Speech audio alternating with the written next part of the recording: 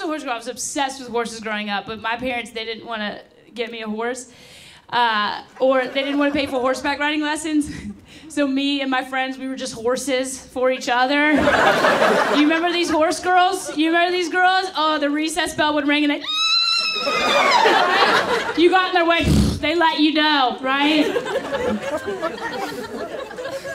Dude, we took horse girl real seriously. We only had to put down one girl. And I got sent to the principal for that. What? And the principal was like, now, why does Kelly keep saying you euthanized her? I was like, well, first of all, her name is Lightning Bolt. Respect the fallen. And you know what happened. She was the first to start her period, so she swelled up to double D's. And she couldn't gallop anymore.